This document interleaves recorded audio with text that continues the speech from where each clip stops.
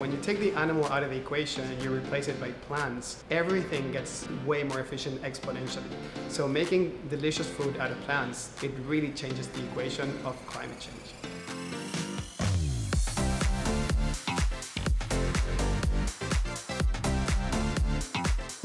NotCo is a company that utilizes artificial intelligence and human knowledge to create plant-based versions of traditionally animal-based derived foods.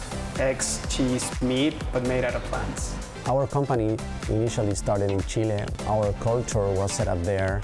Culturally, Latin Americans will always follow their heart and their gut. Younger generations have considerations that we've never had.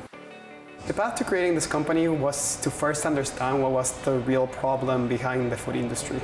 We have a food industry that has been operated under an obsolete technology for the last 80 years. We wanted to change the food system. We realized that the food system was totally broken.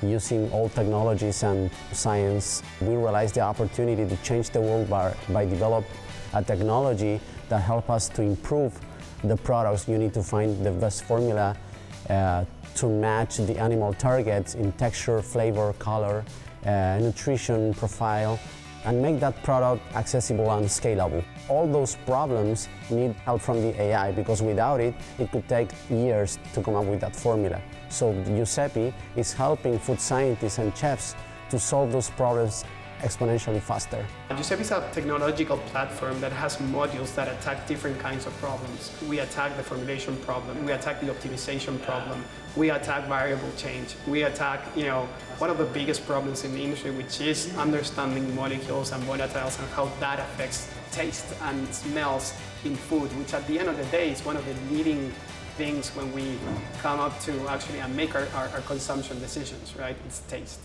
Initially, the chefs in the AI team, they run the formula generation process in Giuseppe. Later, they try some of the formula, they select the best ones. After that, the food scientist finds the most feasible at scale formulas and start solving texture improvement, color, flavor improvement. All that is done with the help of Giuseppe, and instead of taking months, usually they can solve all those problems in a few days. One of the biggest problems in the food industry is that we don't understand what we eat. There might be a lot of data, but we don't understand how to utilize those data to create knowledge. There are more than 300,000 species of plants in the world that you have no idea what they can do. You have no idea if the combination of pineapple and cabbage can result in the taste of milk, or the combination of tomatoes, strawberries, and peaches recreate the taste of chicken. That, by the way, they do. You're never going to be able to replicate something if you don't understand it first. So that was one of the concepts. And the other was, let's do with science what this world actually needs. Products that are absolutely delicious, but they're sustainable and very efficient in a way of producing them. Our best-selling product today is a neck-to-neck burgers and milk. My personal favorite product, the chocolate milk. My favorite product in NotCo is the NotMilk. And animals generally are a very inefficient source of nutrition.